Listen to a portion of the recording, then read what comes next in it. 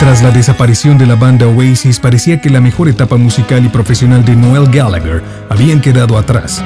Pero el músico se tomó el tiempo necesario para demostrar que todo tiene un proceso natural, que no vive de las glorias de un pasado, que su potencial como compositor continúa y el por qué es considerado uno de los mejores músicos del rock británico.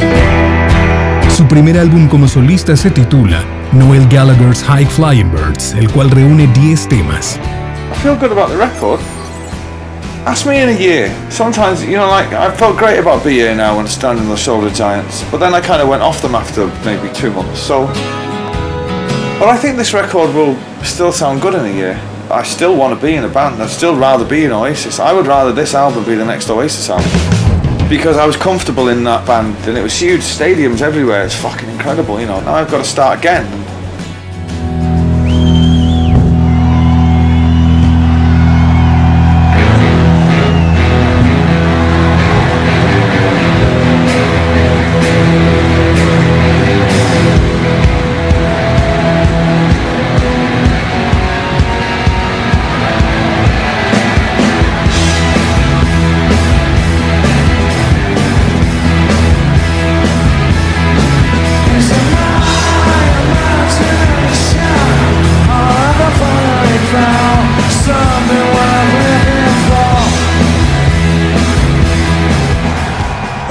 Circumstances ran out of control and nobody was able to stop them, and when I'd left Oasis I only really thought about a solo career a year after. It's only my wife really who said after nearly a year, "You're going to go to work?" And I'm like, "Well, do I have to?" She's like, "Yes, you have to, you're annoying me."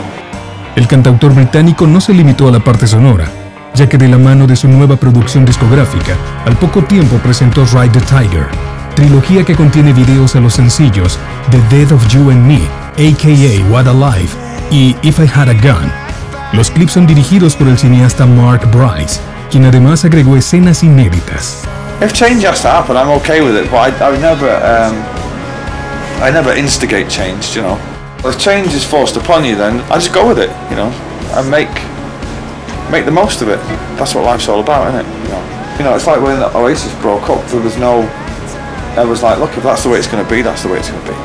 I'm not going to try and stop it, and I'm not going to, you know, cry about it.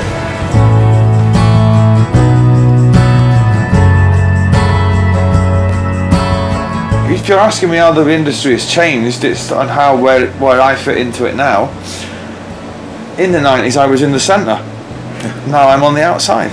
But it's cool because I don't mind that. I was in the middle of it once, and now that's fine.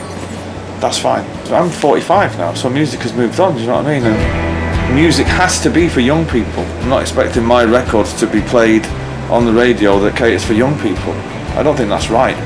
When I was 16 and I was growing up, I didn't want to hear records by 45-year-olds. I wanted to hear records by 16, you know, by my own age group. So when Oasis was at its peak is when it was meant to be at its peak, and now it's finished, it's meant to finish, so I'm alright with it. Es evidente que Gallagher es un artista con mucha confianza en sí mismo, por momentos egocentrista y ególatra, que compone música para agradarse a sí mismo sin complacer a otros, pero que lo llena de autenticidad y genialidad, plasmando las transiciones en su vida, dejando en claro que no necesitamos ver los discos de la banda de Manchester con añoranza y que solo son un recurso constante de su calidad.